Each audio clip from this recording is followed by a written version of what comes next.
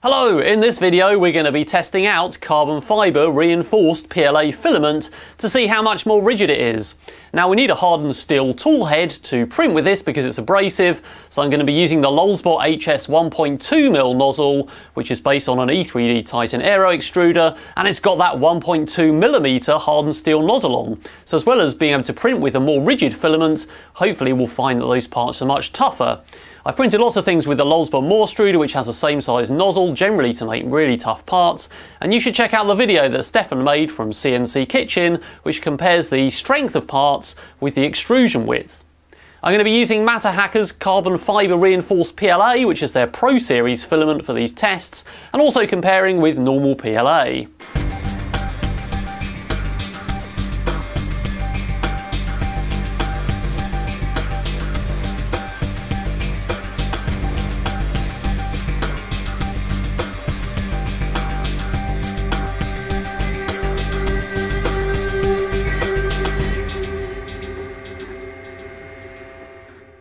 I've in fact printed 3 parts. I've printed 2 of them with the HS1.2mm hardened steel nozzle, one in carbon fibre and one in normal PLA, and I've also printed another one with a 0.5mm nozzle in normal PLA.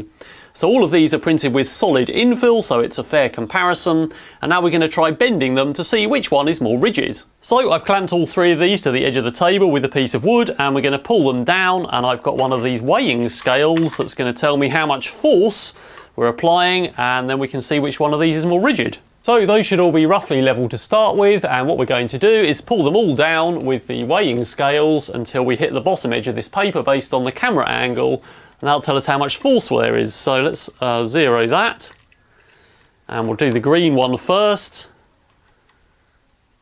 Okay. So that's saying 5.3 or 5.4 kilograms. Let's go for the 1.2mm nozzle in normal filament. So again, that's about only 5 kilograms, surprisingly. So the part might be tougher, but it's actually more flexible. And let's go for the carbon fibre now, if I can get that on there.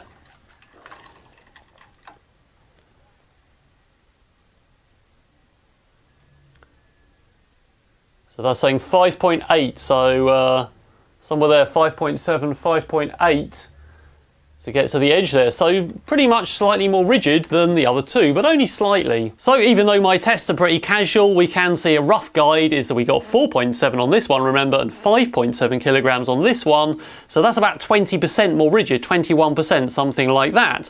So it is much more rigid, and hopefully with that 1.2mm nozzle, we get stronger parts as well, because the extrusions are fatter, that means layer bonding is better, and the parts are generally stronger. So now I'm going to build a bigger structure out of carbon fibre reinforced PLA, and hopefully see what sort of load we can put on it.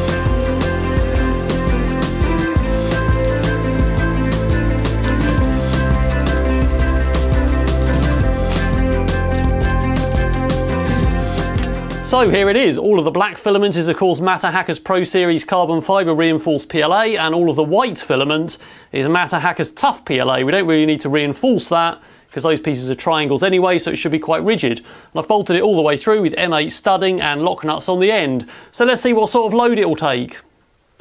Right, so here we are, put it between two boxes and we're going to put some mass on, mainly me, to see if that's going to hold, and I'm pretty sure it will actually. Yep, think I can just stand on that.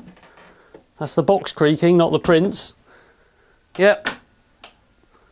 Good, no problems there.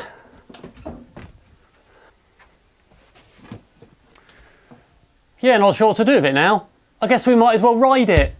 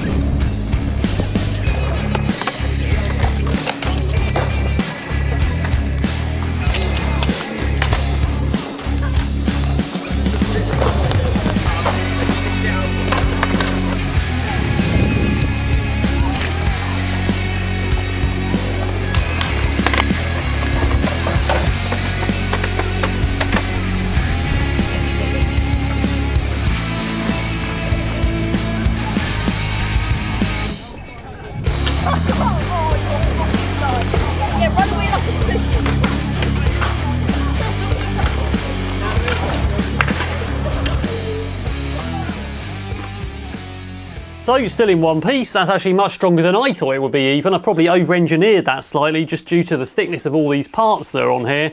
So probably could have been much thinner, and we'd have seen if it had broken then. But there we go. I used 4 rolls of MatterHackers Pro Series carbon fibre reinforced PLA, which is 4 pounds in weight, and each pound is about 450 grams. And another roll, which I think is 2 pounds in weight, of MatterHackers Tough PLA, which is all the white stuff there, and just normal skateboard wheels off eBay or wherever. So I'm pretty sure that structure's quite strong as well. This would make quite a good electric longboard for cruising, because there's loads of space in the cavities to put the batteries, of course. So that could work out quite well as another project. So don't forget to check out some more projects in my channel, robots, things like that, and don't forget to subscribe for more one-off projects like this. Alright, that's all for now.